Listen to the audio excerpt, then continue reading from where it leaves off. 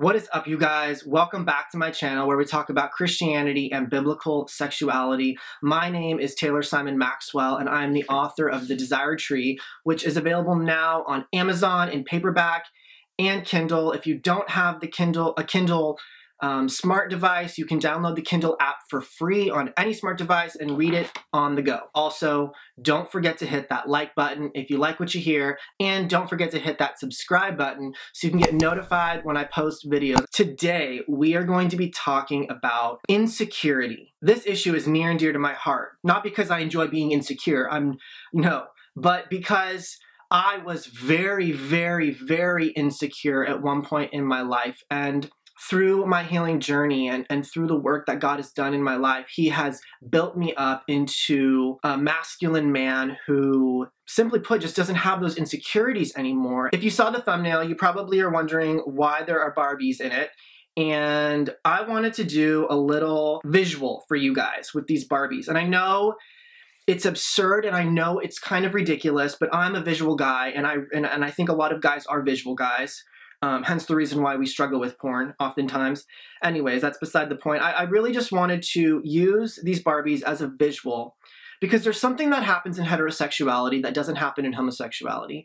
There's something that happens in homosexuality that doesn't happen in heterosexuality. And when I say heterosexuality, I mean heterosexuality the way God designed it, okay? The way God designed it. I'm talking the blueprint. Back in the Garden of Eden, when God created man, created sexuality, created genders, created masculine, created feminine, these two components. Okay, so in heterosexuality, you have a masculine and you have a feminine, right?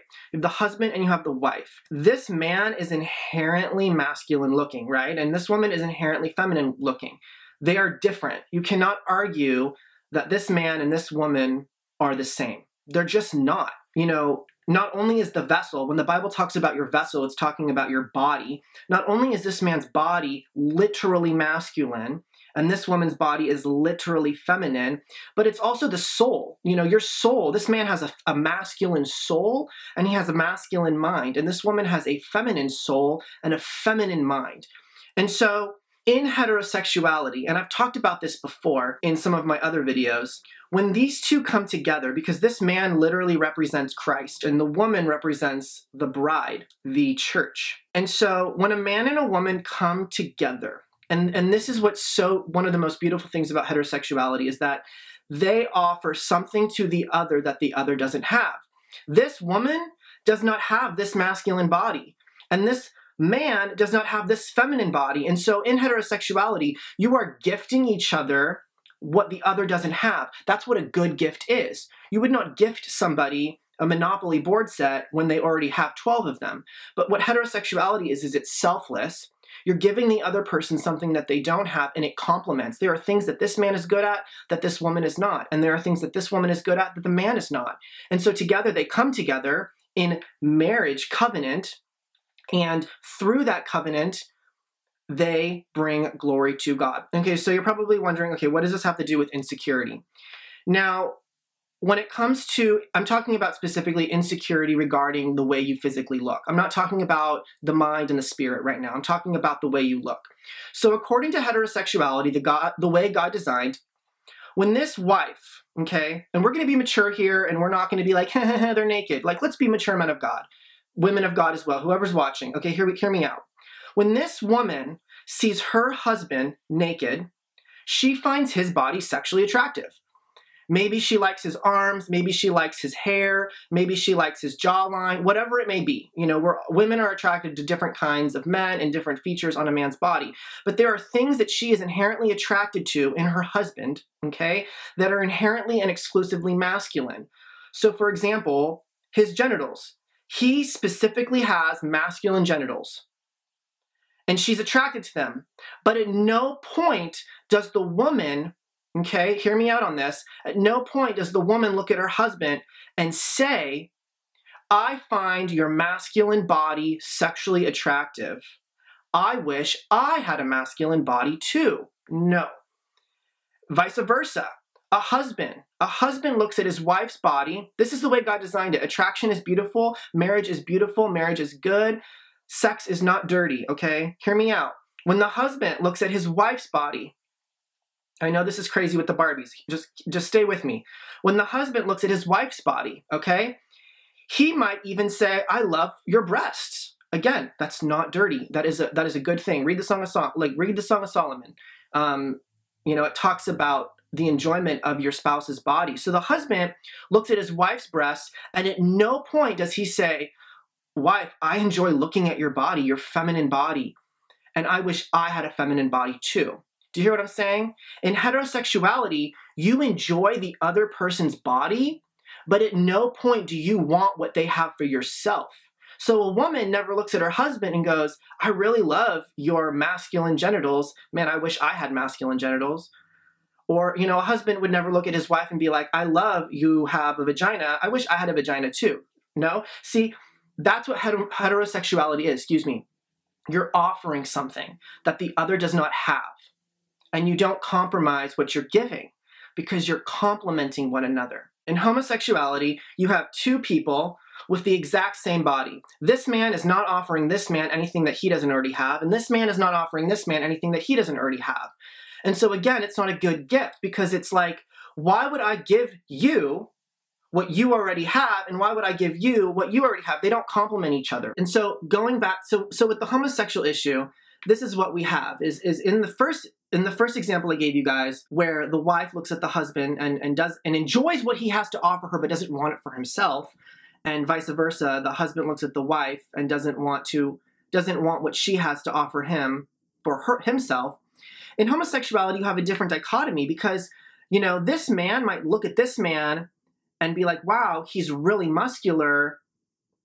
I want what he has to offer me." Or this guy might look at this guy and be like, "Man, he has a really big you-know-what. Now I'm super insecure." And so in homosexuality, you are attracted to what you already are. And in turn, it opens up this door where you become capable of wanting the very thing you're insecure about for yourself. Does that make sense? So again, I will be so repetitive here because I really want this to be clear. In heterosexuality, a man looks at his wife's body and goes, "I love her breasts. They're beautiful." But he doesn't want breasts himself. Whereas in homosexuality, this man might look at this man, be attracted to what he's offering him, and therefore internalize and become jealous or envious or insecure because they have the same body. For example, my iPhone, right? Like if someone gifted me this iPhone, I don't want to be an iPhone. I just want to enjoy what this iPhone gives me, right? Does that make sense? It's a gift. At no point would I be like, "Man, I wish that my body could somehow like text someone." No, I take this gift. I recognize that this thing is able and capable of doing things that I'm not, and I allow it into my life to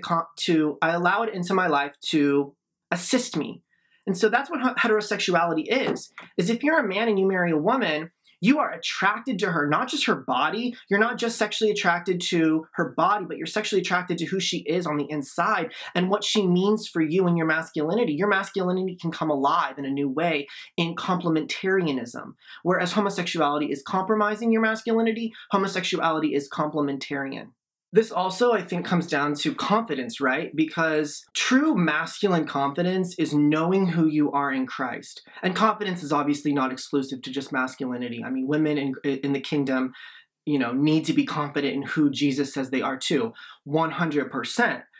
But true confidence it's having such a strong foundation of who you are and knowing who you are so profoundly that no matter what someone says to you, no matter what you see, you know who you are and nothing can change that. Like, so for me, like this is what God has done in my own life.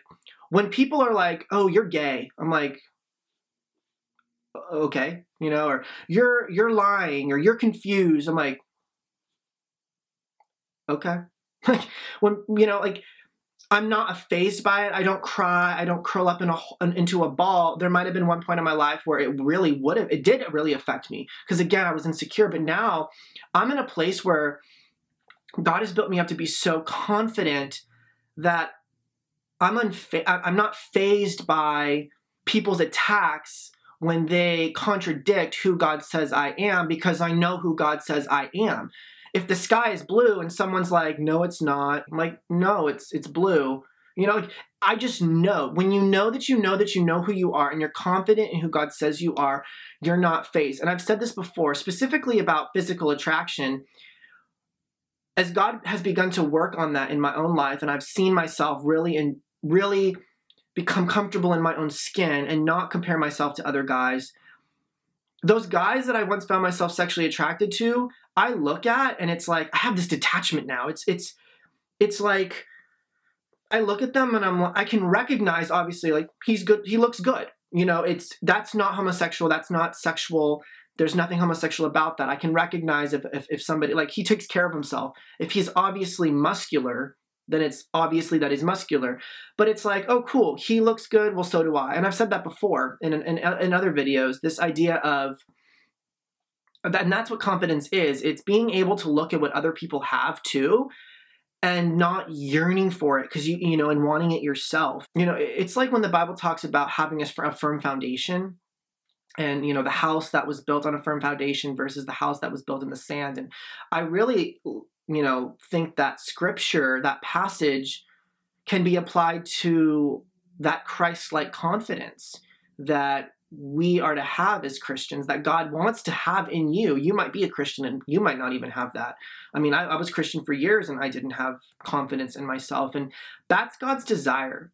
Because when you're confident, you can offer something. But if you're insecure all the time, you're constantly going into yourself and pulling from the world and trying to make yourself feel good about yourself. But once you actually know who you are, you can gift yourself. And that is such a beautiful thing. You know, the other major thing is, like, in heterosexuality, the way God designed it is that there would never be, because you have this dichotomy of opposites. You have, you know, the positive, the negative, the up, the down, the wet, the dry, the masculine, the feminine. Because you have this dichotomy, there's never an opportunity for you to want what that other person has for yourself. Because if you're a man and you recognize you're a man, you would never want your own breasts. Or if you're a woman and you understand biblical femininity, you would never desire to want to be a man or be more manly. Adam did not look at Eve and go, man, I wish I looked like Eve. Eve did not look at Adam and go, man, I wish I looked like Adam. But in homosexuality, so many men who are stuck in pornography, who are having sex with other men or living a homosexual lifestyle, they see this other man with the same body as them, and it's completely dementing and twisting the way God intended for them to work in their masculinity, give their masculinity, and see their masculinity. Going back to this idea of, in heterosexuality, being attracted to somebody of the opposite gender and liking what you see but not wanting it for yourself. That is pure heterosexuality, but something that a lot of homosexual men struggle with, and it's not talked a lot about, is major insecurity. Within the homosexual community, within the community of men who struggle with homosexuality and or identify with homosexuality, there are a lot of men who have major body dysmorphia issues. And I'm not speaking outside of the room, I'm in the room. This was me. This was my struggle. And so there's this dichotomy, okay? So if I'm a man who's never struggled with homosexuality, okay? Let's just say, because again, insecurity is not something that is exclusive just to men who struggle with homosexuality. Of course not. I mean, men all over the world in every shape and size and creed and color struggle with insecurity in some way, shape, or form. But the difference between that first man I showed you and the second two men I showed you is this. And I know I'm getting a little repetitive here, but I'm really trying to drill this in because it's very complicated. It is very it's like, wait, what? Hear me out, okay? A man who's never struggled with homosexuality will look at another man, okay, and could potentially be like, oh, that guy has a really nice body. It's not sexual, it's not sexual attraction, it's not lust, there's no homosexual desire, but that just naturally happens, right? Men can acknowledge that another man looks good. And in turn, he might be insecure about his own self because of that, right? So like a guy could be scrolling through Instagram, meaning a guy who's never struggled with homosexuality, 100% all about women, but he's scrolling through Instagram and he sees a shirtless guy with big muscles, and he could recognize that he looks good, but then internalize it and be like, oh, I feel bad about myself, man, I wish I looked like that. But with the person struggling with homosexuality, it's worse. It is far worse than that first picture because, and this is where it gets a little complicated. So for me in my own life, I would look at a man, I'll just paint a picture, tall, dark, handsome, muscular. And I would look at him and I would be like, whoa, he's good looking. Like from head to toe, he's good looking. I would have sexual attraction for him. I would have lust for him. I would have homosexual desire for him. I might start fantasizing about being with him in sinful ways. I might just simply fantasize about being with him in a romantic way, whether it's a date or whatever, right? And so what happens when you begin to engage in homosexuality because you're literally attracted to the same thing you are, you begin to internalize those attractions in a way that the first person didn't, the first man who didn't struggle with homosexuality. And so not only would I look at a man and go, wow, he's really attractive, but then, and then on top of that, feel insecure because I didn't look that way. But the fact that I had lust and attraction for him and homosexual desire for him, it intensified those insecurities, because when you're watching pornography and you're constantly lusting after men, what it began to do in my own mind, and again, this is just me in my life, it might not be yours, but this was my life, it created this standard of what a man should look like. And so I literally got to a point in my life, this is super raw and real, and this is going to sound crazy, and this is so not of God. This was such a demonic thought process, but I literally thought, if you did not look like, in my mind, because I had just consumed so much perversion, if you did not look like tall, dark, handsome, buff guy that I had seen in porn or on Instagram, if you did not meet that standard, you were an ugly man. I would look at guys and girls walking down the street, and if he was maybe like skinny armed, or if he was kind of like had a dad bod, whatever that is, and I would just think like, what does she see in him? Like, he's so unattractive. Because what had happened was, I had built this standard in my mind and in my spirit of what a man should look like. And then what happens is you yourself look in the mirror. You know, a lot of men don't look like that. And so they have this standard, they're attracted to it, and yet they're beginning to feel insecure because like they're attracted to the very thing that they're insecure that they wish they were, and then it gets all muddled and it's confusing. And then you yourself look in the mirror and you're like, I don't look like the tall, dark, and handsome guy. I don't look like the guy I watched in porn last night. I don't look like that guy on Instagram. And so you begin to hate yourself and you feel gross about your body. This is not a healthy place to be. This is not a place that God wants you to be in. And so again, going full circle in this idea of heterosexuality versus homosexuality, when it comes to heterosexuality, God designed heterosexuality, okay? This is what heterosexual attraction is. You were designed to be sexually attracted to the opposite gender and then not internalize what you found attractive in them and want it for yourself, but to enjoy it and enjoy it for what it is. And so this man and this woman, they can come together in the wedding bed and enjoy each other's bodies. And this man doesn't want to be her and she doesn't want to be him, but they come in sufficiency and they offer something to one another. And if we want to get graphic for just a moment, it's not going to be crass, but you know, he is literally offering her his masculine private parts and she's offering him her feminine private parts. And in doing so, they don't have to sacrifice anything. And this is huge for the homosexual because, you know, homosexuality, you compromise your masculinity. You're giving something to somebody that they should already have, both in mind, body, and spirit, or in mind, body, and spirit. If that's you, if you are struggling with homosexuality and you find yourself comparing yourself to these men, you find yourself in a place where you are constantly belittling yourself and hating on yourself, you know, God made you. You know, scripture says that God knit you together in your mother's womb. Scripture says that God knew you before you were even conceived. He knew you and he made you. And if you are a man and you have a male body, you have a masculine body. You have a masculine body inherently.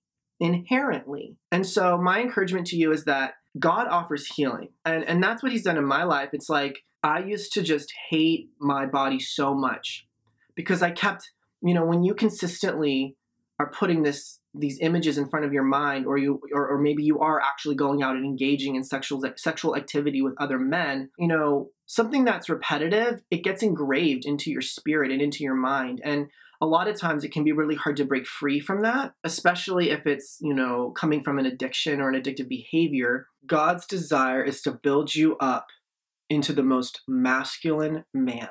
That is God's desire. And I know some of you on the other end, you're like, Taylor, what are you talking about? If you knew what I was wearing right now, or what I just did, or what, like, I'm wearing nail polish and I'm, wearing a wig, whatever it is, God's desire is for you to walk in a masculinity that is profound, profound, profound. The places that God will take you and the things that he will do in your life and the things he will teach you when you live for him, it is profound.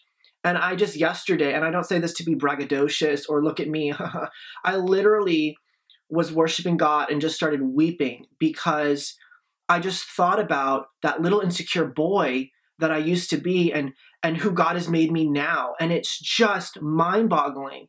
It's like watching a movie and you see this person at the beginning of the film who's so insecure and has no idea or sense of who they are. And then by the end of the film, they've risen and they're standing tall on a mountain. And that's how I feel with my life. It's like, wow, God, I'm so glad that I'm living for you, because the work you've done in my life and are doing in my life far exceeds any pleasure or sin that I could be a part of out in the world. But something that God has shown me is that he is faithful, he is good, he heals, he restores, and his desire is to see you not insecure, but confident. His desire is to see you look in the mirror and love your masculine body and not compare yourself to other men. God's desire is for you to heal, because again, this is